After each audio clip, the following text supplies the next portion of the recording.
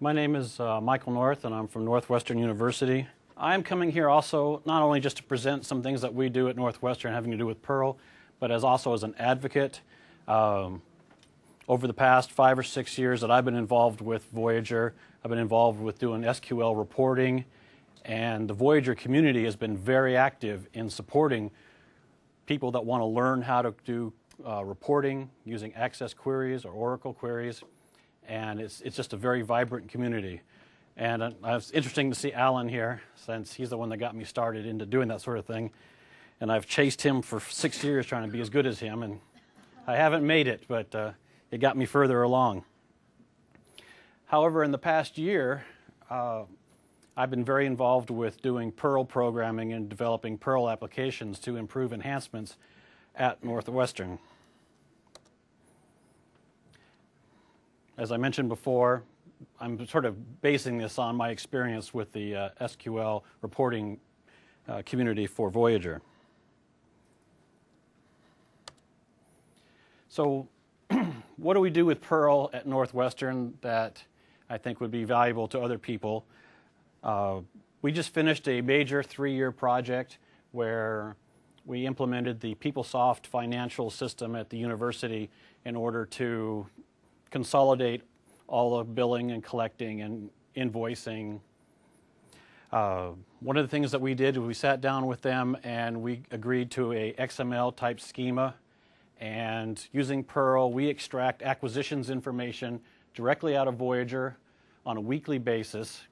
It's converted into an XML format and then sent to the PeopleSoft servers, who then take that, pull it into their system, and all the Voyager invoices are paid by them. And then we have reports that we can trade back and forth. There's error checking going on.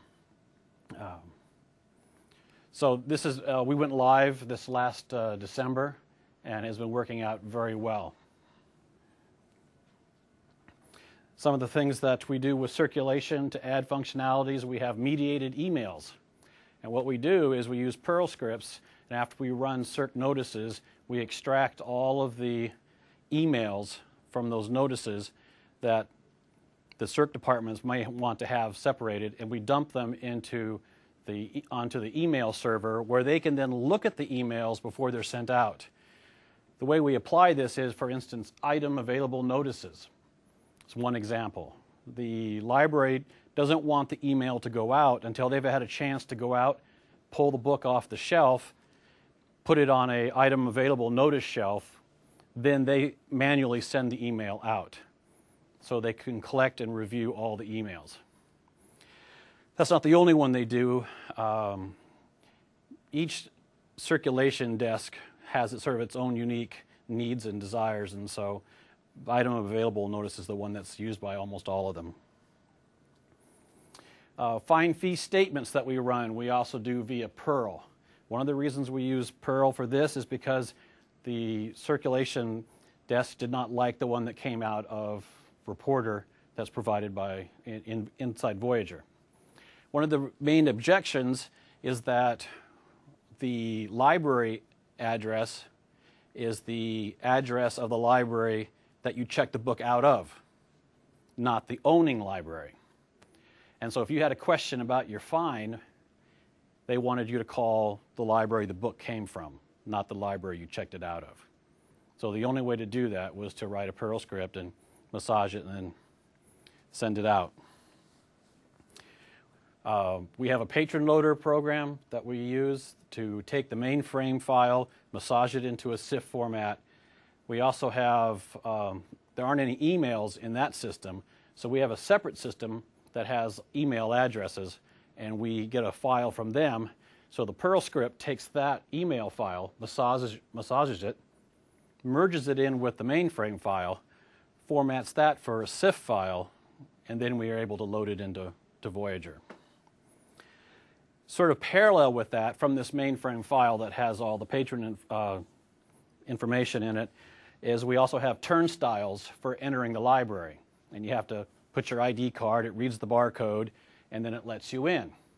This Perl script then pulls that information, the barcode and the name and other sundry information, out and loads it into the entrance program, which is a separate database from the Voyager patron database. And then, of course, the bane of many of us, stats. And so we have all kinds of Perl scripts that run on a daily basis, pulls circ stats, transfers them to a web server, then it gets massaged by some PHP stuff, and then it's displayed for everyone to be able to have more numbers than they'll ever be able to use.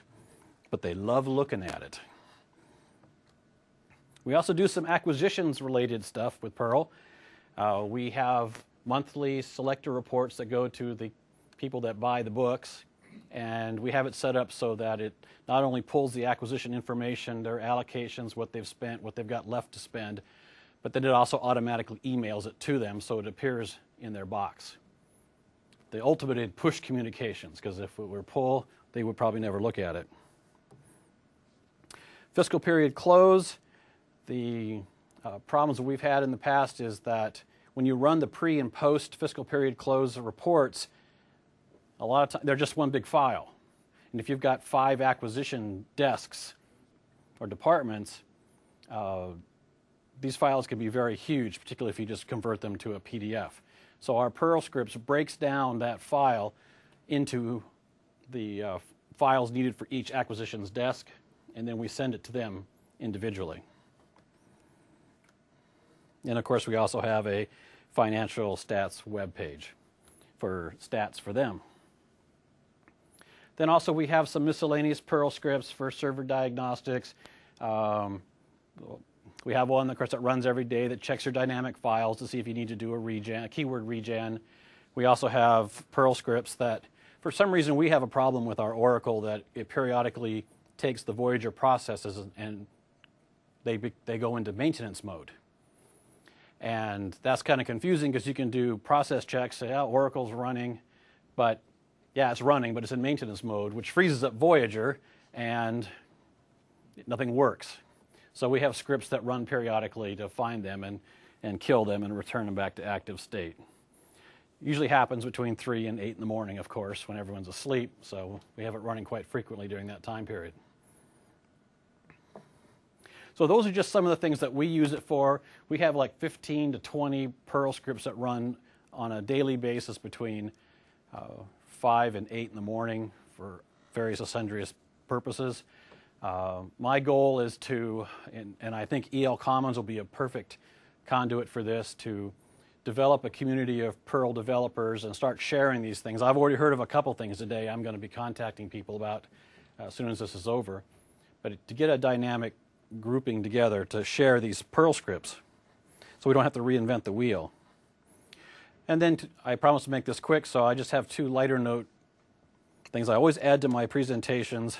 This is what we want to avoid. We want to avoid I just love this picture, so I find a way to get it in every presentation I do. So we don't want a barren Perl landscape, And Perl developers are real people too.